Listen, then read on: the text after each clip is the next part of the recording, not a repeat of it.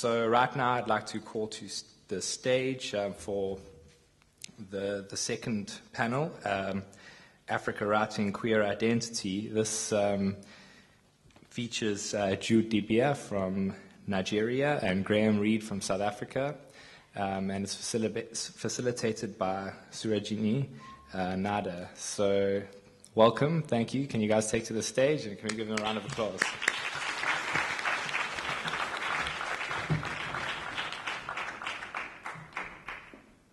Friends and colleagues, good evening. I count it a great privilege to facilitate the panel on Africa Writing Queer Identity within the broader framework of and theme of the festival on Writing a New World. I'm even more delighted to have met earlier today these two amazingly gifted authors, Jude Dibia and Reid. Jude Dibia is an accomplished novelist, having published 3 very wide-ranging novels, and Reid has edited various books, is an anthropologist by training, and tonight we are going to focus on 2 books, the one by Reid, How to Be a Real Gay, Gay Identities in Small-Town South Africa, and Walking with Shadows, which is a novel by Jude Dibia. So this one is an academic book based on Reid's research, and of course Jude Dibia's book is a novel. Nevertheless, we had a discussion earlier that although one is an academic book and the other is a novel and hence fiction, that I think what Brené Brown says about her research, when she collects stories, she says, stories are just data with soul. And so, in a sense, I think earlier we were having this discussion about, Joanne was saying about how, so much of what is in fiction actually mirrors reality. And so I don't think they are much different, actually, both the academic book and the novel. So we met earlier today and had wonderful discussions over cappuccinos on each of their books and what brought them to writing. We also had a discussion on how to structure this panel and agreed that we would facilitate it along the lines of 3 themes. And the themes that we chose, the first theme is gendered identities in general and queer identities in particular.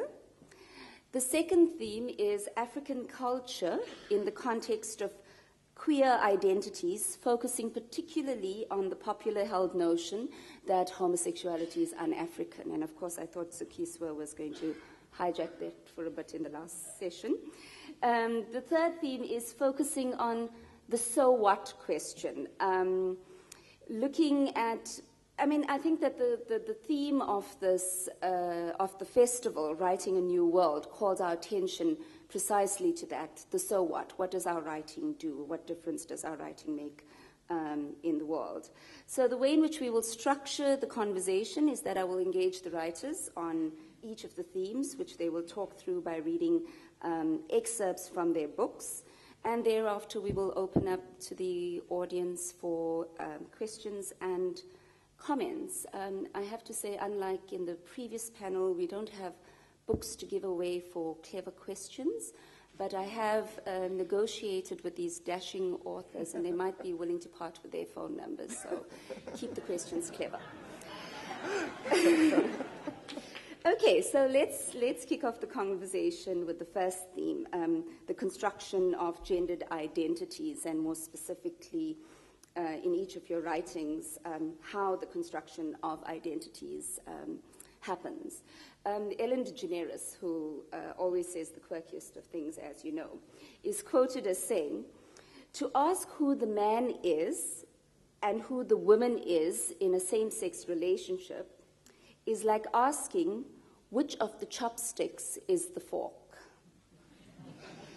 So we had some discussion on this earlier, and each of you had some wonderful excerpts from your books that talk about the way in which queer identity is constructed. So I'm going to hand over to maybe Jude first to read a little excerpt from his book, and then maybe Graeme afterward, and then we can engage in some conversation.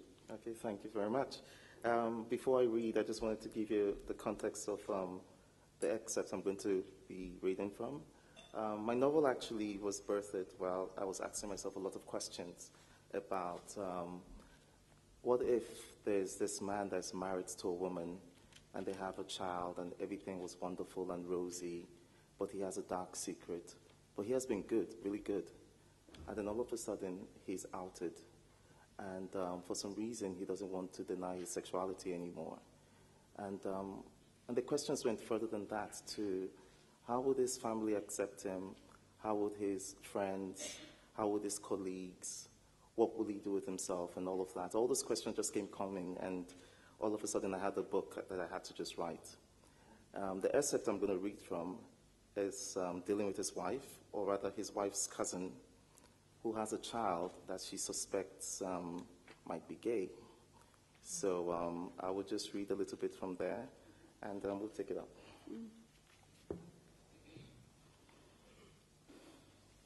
She couldn't believe she had been so wrong about Adrian, or had she? He was a nice person, but he was gay. This was definitely not right. Being a strong Christian, she could not be tolerant of such. It went against all her morals, and she could imagine what her pastor would say about people like Adrian. Just then, there was a loud scream and running feet. She looked up and saw Junior, her son, running past with a doll, and following him with tears in her eyes was Candy, his little sister. Ego was walking behind with a confused look in her eyes. "What is it, Candy?" Nkechi asked. "Junior took my doll again," she cried. "He's always playing with my dolls." Something in what Candy said triggered off an alarm in Nkechi's head. She had never taken much notice of it before, but it was now all too clear. Her son was always playing with his sister's doll, even though he had his own toys and football. He didn't have much interest in his toys and was usually too quiet and withdrawn. Was this how it all began? Was this how, if left unchecked, her son could become an Adrian? "Junior," she screamed at the top of her lungs.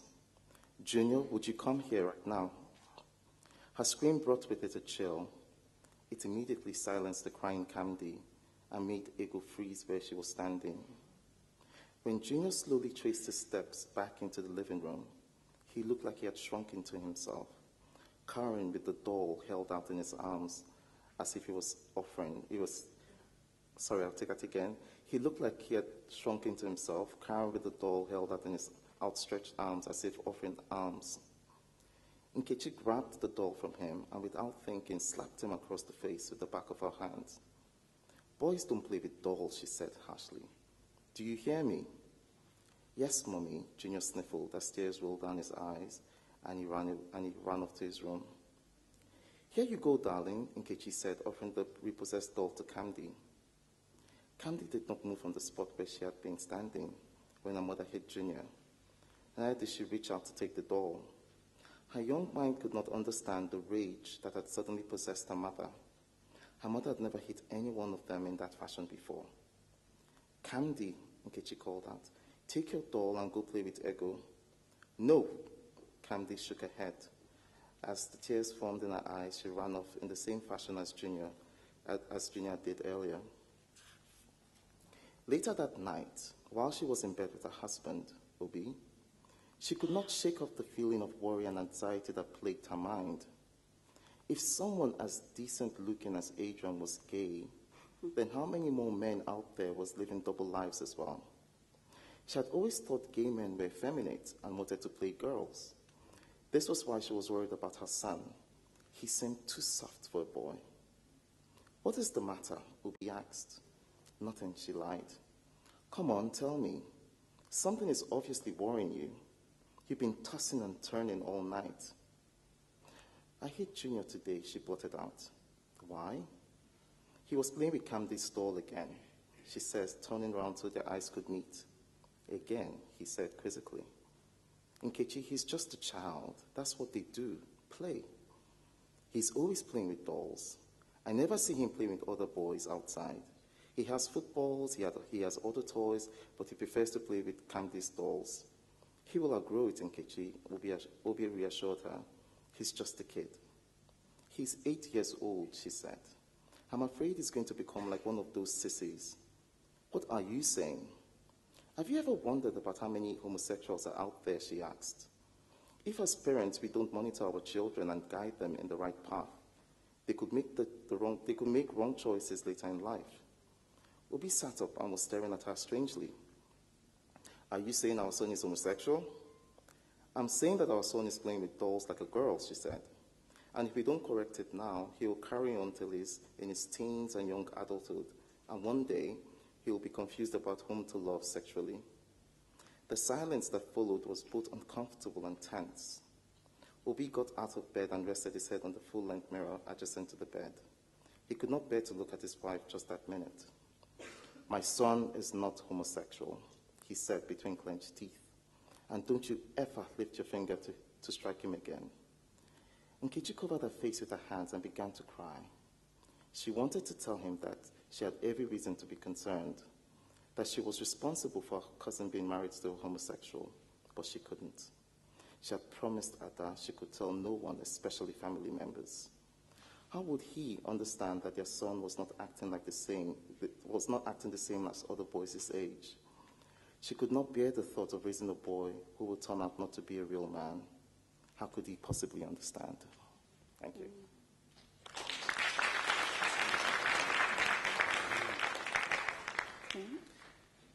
Okay, the context of this particular extract that I'm going to read would contradict Ellen DeGeneres' remark quite strongly, and it's one of the first interactions that I had when I started doing my research in 2003, and it precedes the time that same-sex marriage was legal in South Africa. On 12th December 2003, in the early evening, a group of ladies find themselves outside the local supermarket in Ermelo, surrounded by shopping bags, looking tired, a trifle stressed, primarily exuberant. These ladies are, in fact, young men. I arrive and my car is soon loaded with as many ladies and groceries as can fit in. I drive to Westleton Township, situated on the outskirts of Ermelo, and park the car outside Bootie's place. Bootie stays in a room next to a busy, noisy shebeen. Full of thieves, remarks Henry, a visitor from Standerton, and he is perhaps right. Later tonight, Bootie will throw 3 unwelcome male guests from his room, accused of theft and attempted rape of one of the ladies. But that is later. For now, arrangements are still in full swing for the engagement that is to take place in Ermelo tomorrow afternoon. Once the groceries are offloaded, I again drive back towards town. A symphony of cell phone ringtones and snippets of conversation. Hello, sweetheart. Thank you, darling. And Tombazane accompanies the jolly talk in the car. Word has reached Andrew, the bride-to-be, that Bruce from Durban has arrived and is waiting at the taxi rank in town.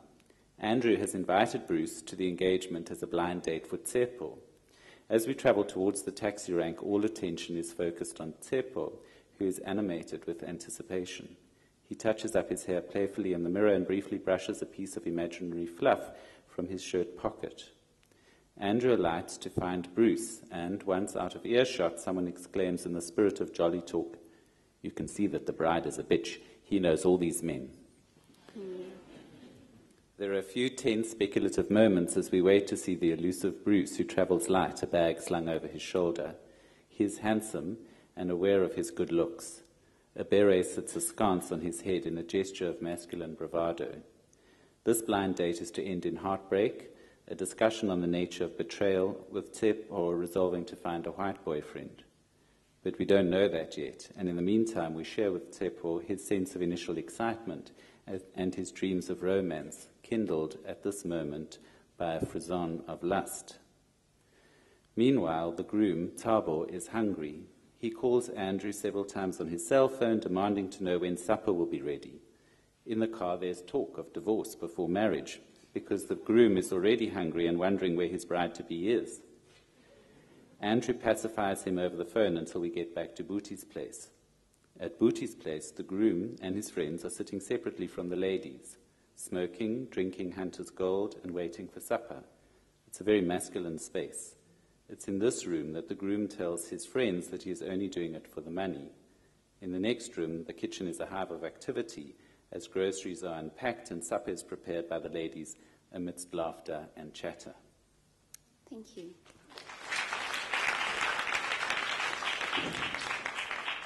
So let's go back to Ellen DeGeneres then. The idea that that in same-sex relationships exists the possibility for egalitarian relationship, and yet I'm hearing your research saying something different, and your novel, in a sense, calling into question these easy dichotomies between what is masculine and what is feminine. Do you want to say more about that? And perhaps something about the title of your book as well. All right. I'll start with the title, How to Be a Real Gay.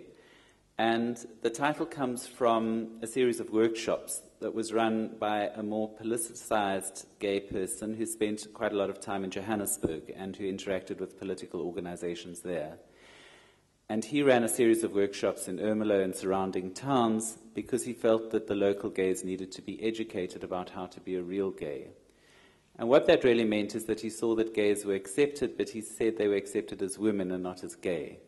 So the idea was to produce a different kind of gay identity, a gay identity that resonated with the democratic project, with the inclusion of sexual orientation in the Constitution, and that in some ways downplayed the gender dichotomy so that people were encouraged not to cross-dress all the time. And there was a conflict within the local communities about what constituted a real gay.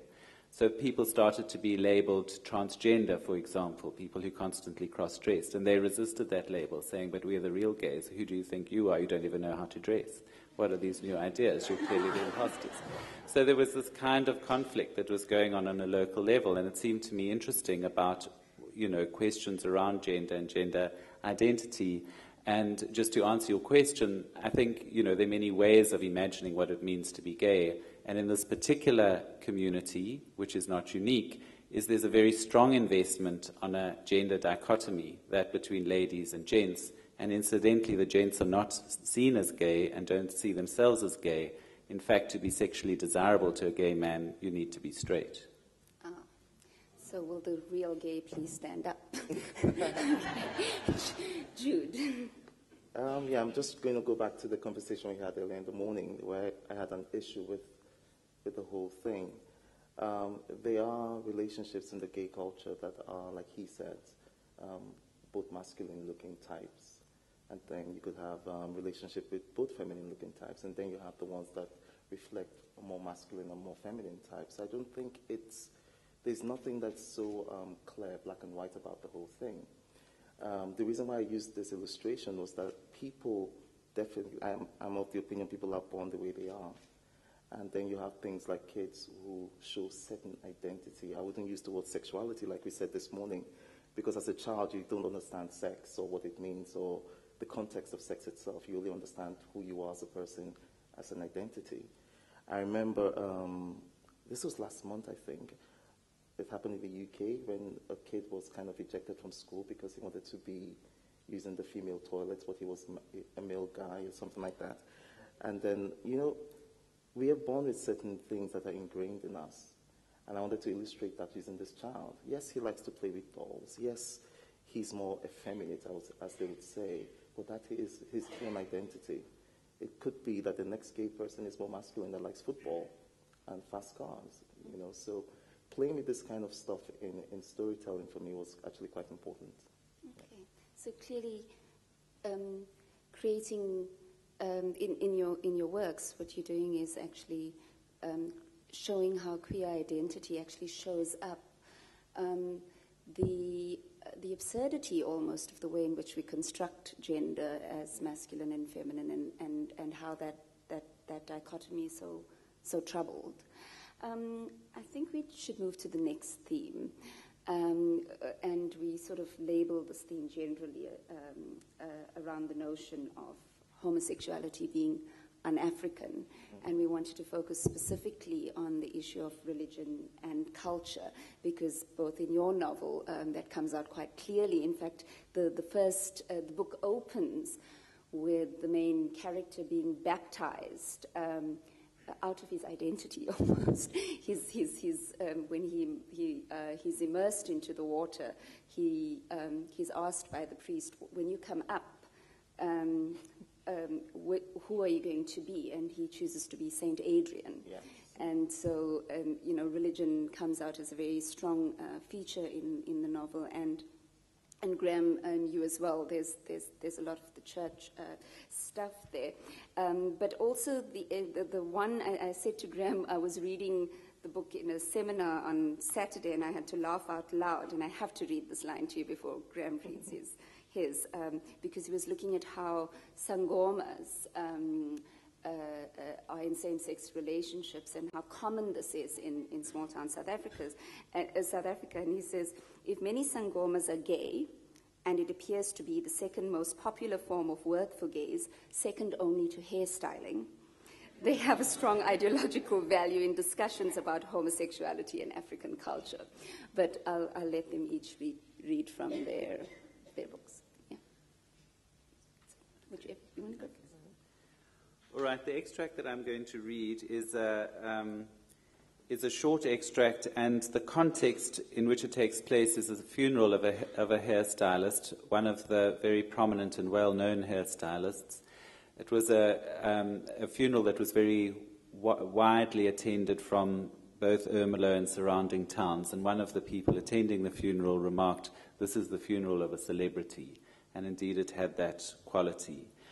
And so that's the background to this extract. It seemed that, aside from being considered a less than devout member of his own congregation, Dumisani had found a niche in even the most conservative of communities. His close friend Nati had certainly found a home within his own church community, one of the many independent African churches that fall under the broad umbrella of Zionist groups.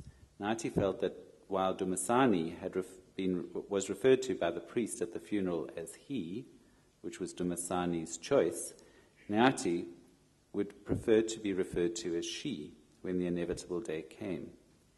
He said he would inform his fellow congregants at the Ethiopian Holy Baptist Church in Zion of his wishes.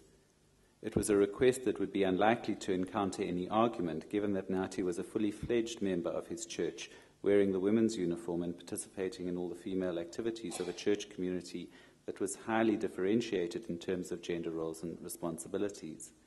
When I asked one of the women congregants why she wore a starched white shawl, which distinguished her and a small group of women from others in the church, she explained, "If you are married or a mother, you wear it. You see, Nati is not a mother and is not married, so she just wears without the shawl. Nati really is considered a woman, although it is known that he is gay. When I questioned church members about Nati's integration as a gay within the church community, my line of questioning was met with incomprehension. People said that she was a good singer, an indispensable part of the choir, where she sang soprano. She was a very devoted church member who attended regularly, and she was a personable presence in the church. There did not seem to be any plausible reason as to why she would not be accepted. The issue of her being gay did not come up. She had the status of an unmarried woman in the church. They accept me very much. They love me. They take me as a girl," said Nati. Nati said that he chose this particular branch of the church to worship in because the guys there are so cute.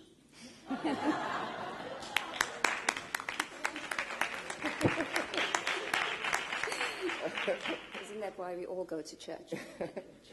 All right, since you mentioned the opening of my novel, I wanted to read something else before, but I think I should just read the beginning part, yeah. Ebele was going to die today. He knew it. He welcomed it. He was simply going to let it happen so that Adrian could be born. He only hoped it would be painless. It should be painless. After all, he was surrounded by hundreds of black angels in gleaming white robes, just like himself, waiting to be reborn, though most of them did not know it yet. This was the day for rebirths.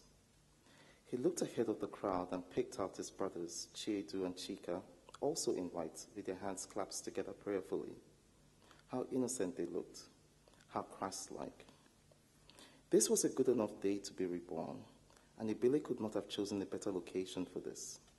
His 10-year-old mind was in a hurry to rid itself of the pathetic person it had always known as Ibile. Ibile looked again at the long chain of people ahead of him, and he found himself reciting in his heart, "Ringa, ringa roses, a pocket full of poses." He loved that game, the running around in circles, singing and chasing his shadows. But he had been told that he was not supposed to like that game. It was not a manly game, and he was often laughed at when he played this game with the girls. After today, he wouldn't have to play that game again. He would be a new person. Soon, he was at the foot of the stream, and it was his turn to be baptized and be reborn, and Ibile would fade away and die. The pastor motioned for him to come forward, and Ibile slowly entered the stream and stopped in front of him and his clergyman.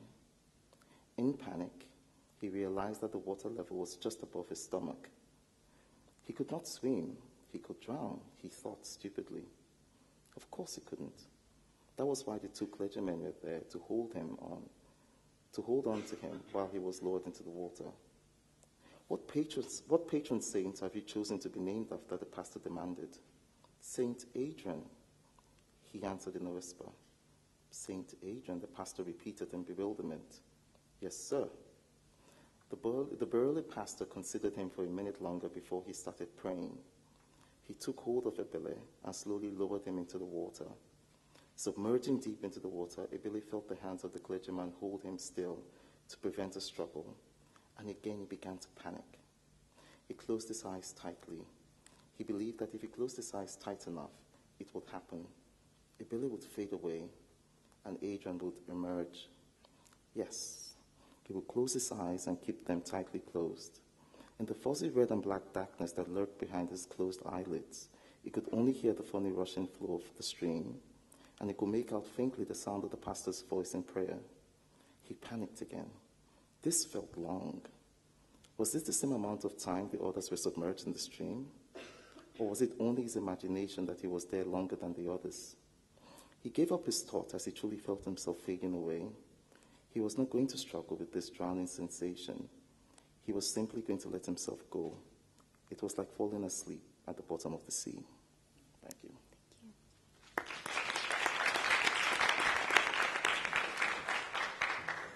I found that opening quite painful, actually, but I think that would stimulate some questions and discussion.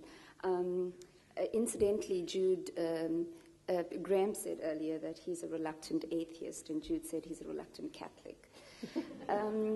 We move now to the third theme, writing a new world. Arundhati Roy says, another world is not only possible, she is on her way. On a quiet day, I can hear her breathing. Is another world that is less homophobic truly possible? And how do you address this in your writings? I'm going to put that I think every day is a new day, is a new world. And in my writing, I try to not be political in that sense, but to be quite objective. I ask questions, because as a writer myself, I am always asking questions. I'll use an example with Walking with Shadows. It was a very interesting book to write. At the time I wrote it, the government in my country were advocating for a legislation that would actually punish gay people. And of course, there were a lot of people talking about it and were saying, oh yes, kill the gays, kill the gays. And my brother, my kid brother, had a boss who was very homophobic. And he calls me up and he says, I'd like you to give me a copy of your book. And I said, for what? He said, for his boss. I said, okay. So I gave it to him, and he gave it to his boss for his Christmas gift. And he came back in December, called my brother into his office and said, you know, before I read your brother's book, I always had this impression about gay people as being dirty and evil and, you know. And after reading this book, I kind of understand them better. And I don't think I'll be that negative towards gay people. Now, if a fiction book can do that to just one person, you've actually changed the world. So that's my own that's my own perception of it as well. Yeah. Thanks, Jude. Yeah. I mean, I think in some senses that the intention of this book, or the research that went into this book, was to excavate what already exists in terms of that kind of goodwill that you're talking about. So it is the case, and not to downplay it, that there's a high level of violence, and that there's sometimes a strong homophobic rhetoric, in spite of the gains of the Constitution here, which, let's remember, was a precedent-setting internationally. What took place here in South Africa continues to play a lead role internationally. But what I was interested in is what happens in a context like the Zionist church, for instance. Now, there's a syncretic church drawing on elements of African tradition and Christianity. One would expect it to be a particularly conservative space. And yet it's the most popular church community amongst gay people living in the small towns. And Nyati, the extract that I read that referred to Nyati, that was very significant because Nyati's singing was seen to be able to help produce an environment that was conducive to inviting the Holy Spirit to come and do the healing work of the church. Now, that's very much also a traditional role in terms of the Sangoma that you referred to and the healer, is that form of gender or sexual ambiguity, that being between the world of the living and the world of the ancestors, that liminal space can be a source of power and respect, and not necessarily a source of condemnation and rejection. So in part it's to see what's already there and the kinds of ways in which people find to live creative lives, and the acceptance that they find within communities such as the Zionist Christian Church. Thank you. It's clear that you both are indeed writing a new world through your writings. I think we have about 15 minutes, Steve, to open up for comments, questions, discussions. I think we'll take 3 at a time. Don't all go at once. And remember, their phone numbers are up for grabs. So make them clever questions. Oh, now all the hands went up. Hi. Hi. Yeah, my question, I think you have answered it with the issue of the Sangoma, and you answered it, Graeme, with this whole androgynous, I don't know if the androgyny is the right word, but that space. But anyway, quickly, the question is, in your research, how did you, what? All right, I saw people raising hands. Okay, in your research, how did you get people to explain this whole, because I found a lot of Sangomas that are gay. I was doing some work somewhere, but I found Sangomas are gay, but then how come in their own community I find also the same homophobia? So how did that play out in your research? What did you get? What did you find out? Because there's a lot of violence against gay people, but at the same time, there are Sangomas who are accepted, loved, and embraced in the community, but they are known to be kind of gay. Thank you. Shall we take 2 more, Graeme and Jude? Thank you. 2 more. We'll take 2 more questions and then ask the writers. I see 2 hands. Yeah.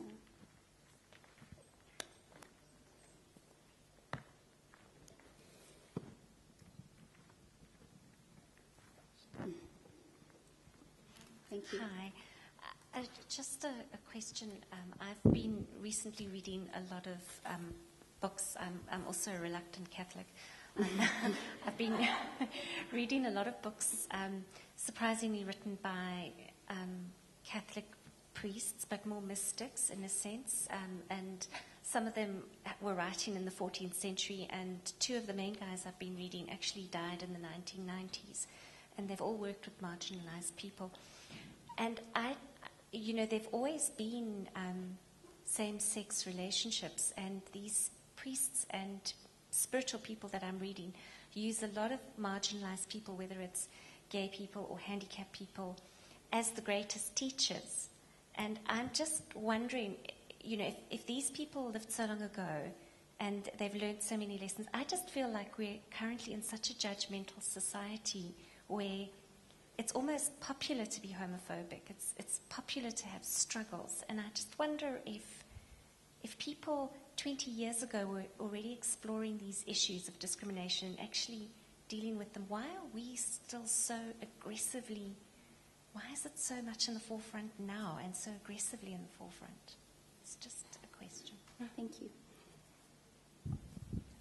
Hi, I'm presently conducting my research on the intersection of xenophobia and homophobia. And Graeme, I really like your idea of gays as cultural brokers to bring about change in South Africa.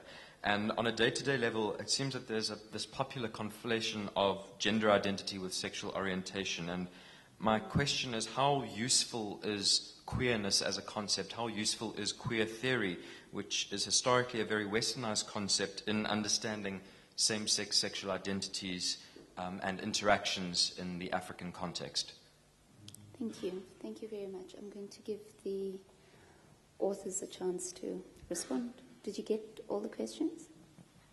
You can choose which ones you're going to respond to. Okay. Well, I mean, I think that the Sangoma question was directed specifically to me, and I think it's a mixed bag. Certainly there is violence, certainly there is discrimination, and also there's a level of acceptance. And I think the Sangoma role also does offer a measure of protection. One of the people who I write about in the book says that, well, he's sometimes teased, he's particularly effeminate, and he's sometimes teased, but when he wears his Sangoma outfit, people leave him alone. Mm-hmm. So there's a way in which people are a bit afraid of him because of that.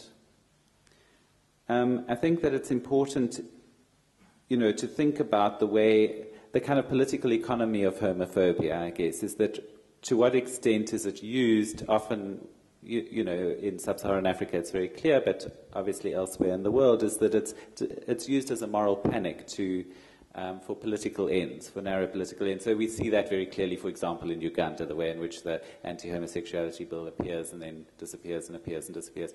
Or in Zimbabwe, for instance, that, it comes around like clockwork when there's an election or a referendum, that the homophobia is also then present. So it serves a particular social purpose in that respect. In terms of queer theory, I mean, I guess I'm fairly ambivalent about that. Certainly in terms of the hybridity of identity, the constructed nature of identity, all of those basic concepts are very important, and I think, are not culturally specific in that sense. That to a certain extent, queer theory breaks out of those identity categories that are essentially very Western, and in fact, some of the Western presumptions are sometimes exceptional rather than the norm, and so it disrupts some of those assumptions. So in that sense, I think it's very useful. If I may just add about the question about the Sangoma, my colleague Isabel Piri and myself have supervised a master's student who's just completed her research precisely in that area.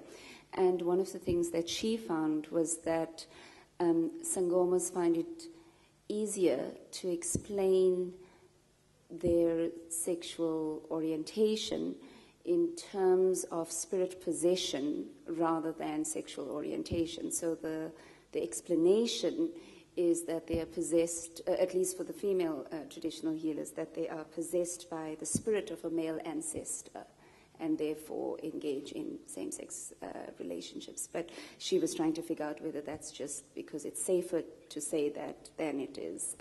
I'm not sure that she's resolved that, but that's what her research has shown. Jude. No, just to add to the Sangoma thing, it's just like I said earlier, we had a discussion, there's something similar in Nigeria as well called the Dan Dauda from the northern tribe. It's practically the same thing. People revere them when they're in their attire, but if they're out of it, they could be attacked. Yeah. So I guess there's a similarity there to what Graeme said. And regarding the issue of marginalization, I really can't say much about that. I don't know. I don't understand the church myself. That's why I'm a reluctant Catholic. I guess people like to use the Bible and the book of Leviticus to to justify why they hate gay people. And in the same book of Leviticus, we have a lot of things that says you can't eat shellfish, you shouldn't wear mixed clothing or something like that, fabrics, and the man shouldn't cut his hair, or I don't know, all those kind of rules. But we seem to choose what suits us and whatsoever. So the Bible still baffles me as well. So Thank you. I think we have time for one more round of questions. Okay, one more round of questions. 3 questions I see here, and I see Cheryl, and okay, I see the 2. So, okay, and then we can come here. I want to respond to the question at the back on xenophobia. Maybe just to mention, there's a text, it's a fairly old text called Homophobia is a Weapon of Racism and Sexism. So maybe you can draw the analogy in terms of xenophobia and homophobia. I was also going to probably make the same remark that Graeme made about Ellen. But Graeme, as you maybe know, I had published an article when I edited the journal on, the guest edited the Journal of Agenda, which focused on homosexuality in Africa. And I probably interviewed some of the same people that you may have interviewed in Ermelo, because it was on the R50. It's in that area. And I've been trying for the last 10 or 15 years to understand the phenomena that we're engaging with, and we know that it's also particular in South America, and particularly in working class areas where in terms of men. But I'm wondering, what would your thought be in terms of the fact, let's take the guy that you speak about in the Zionist church, and all the other men that you had interviewed and that I've interviewed as well. Are they accepted because they take on an identity which I have referred to as compulsory femininity, and that's the way that they are accepted, or that's the reason why they're accepted? I also want to make another comment, and that this evening, but it's reflecting in terms of the novel and the work that Graeme has done, that one needs to remember that when we talk about sexual orientation, we must not marginalize lesbians, because not all gays are men.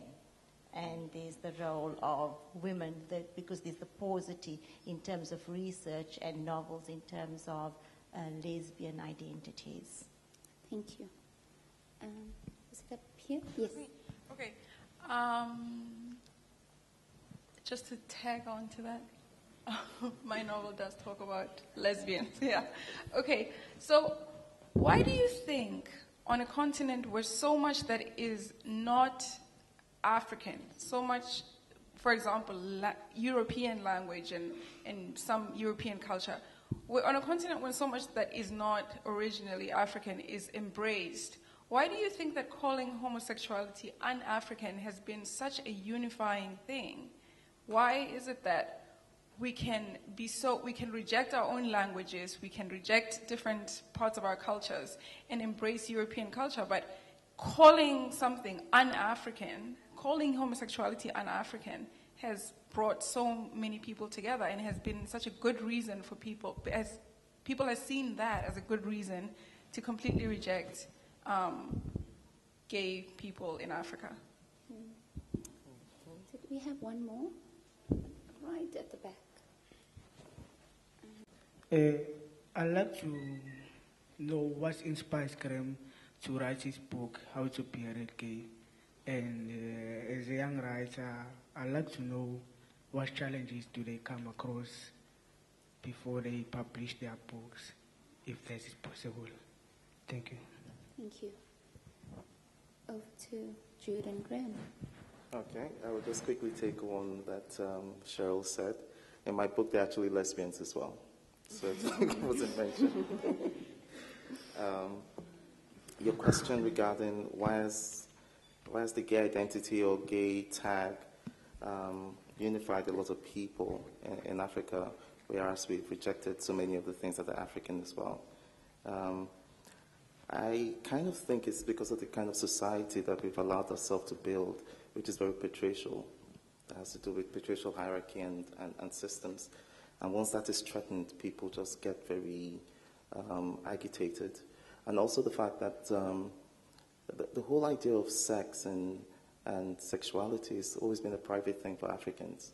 And all of a sudden, in this day and age, we are forced to be open about it and to talk openly about sexuality and all of that. And it makes people a bit uncomfortable, I guess.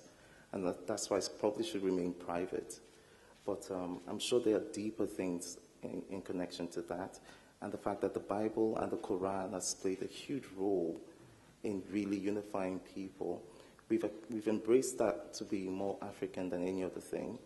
And back home, when people say, oh, this is totally un-African, I always ask them, is Christianity African in the first place? Or is Islam African? And then they just shut up. They really can't say much about that. So, I mean, there are ways to tackle this, but I'm not I don't work in the systems where I can understand everything. I'm just a writer. I observe and I write. And I try to sensitize people. And yeah, so that's what I do. Thank you, Jude. Yeah. Okay, I'll start in response to that, and in the form of an anecdote. Is at one stage I was doing research around a series of hearings, public hearings that the National House of Traditional Leaders was holding throughout South Africa. This was when the Constitutional Court first ruled that the existing marriage bill was unconstitutional, but before the main public hearings. And I spent quite a lot of time with one of the officials from the National House of Traditional Leaders. We spent, we got chatting, we traveled around to some of the hearings, and I had a lot of conversations with him about this question, about African culture, and, really pressing him on, well, what exactly do you mean by this and what do you mean by that? And eventually, in exasperation, he turned around to me and he said, Graeme, you're the anthropologist. You tell me. I don't know. And the point that he was making there is, I grew up in an urban area. That I have a sense of what African culture is or what I'm talking about. I sometimes don't know the details because my life is a hybrid compilation of many different influences and different aspects. And I think that, in a sense, that's kind of instructive, is that, African culture is often spoken about as if it's this monolithic entity, which, of course, it isn't. And I don't know why, it's hard to answer specifically. I think one needs to be careful to look specifically at a particular country to look at what's going on at that time and that place as to why there's a rise of homophobia. So why is it happening in Russia at the moment, for instance? You'd need to understand something about that. But in post-colonial Africa, it's become very, very prominent. And, there's a certain arrogance also in the West, given that these laws are colonial in origin and were by and large imposed because of a misconception about African sexuality and a kind of African promiscuity, and all these laws were set in place in order to contain that. And now there's, a lot of countries are saying that, well, Africans are not kind of permissive enough. So again, there's a way in which it's tied up with colonial and post-colonial politics within sub-Saharan Africa, which makes it particularly emotive and particularly difficult issue to challenge. I absolutely accept the idea. It's a complicated thing because the ladies do not challenge gender norms and roles. And so there's a way in which they accept it, and it's very different for women who do. So a butch lesbian is very quickly put in her place, right? Because it is a challenge to those gender norms and roles. However, there's also an element in which the ladies see that very much as part of their own identity. And, I think we also need to understand the agency that goes into that and the idea of erotics and desire that's linked up with this gender dichotomy. And I think also just to note that Zethu Matabene has done a fantastic study, which I hope to see published soon, on black lesbian identity in Johannesburg, which is a really groundbreaking study, I would say. And then the young person who asked me about what motivated me, I was motivated by the question of this idea about homosexuality being un-African. But, and here I've got an opportunity to give a plug to my publishers, I also had a fantastic publisher, University of KwaZulu-Natal Press, who were really very, very persistent in helping me to get this book published. So thank you to Deborah Primer and Louis Geiger, who are both here in the audience, for really being persistent in ensuring that this book finally came out. Thank you. Thank you. Thank you, Graeme.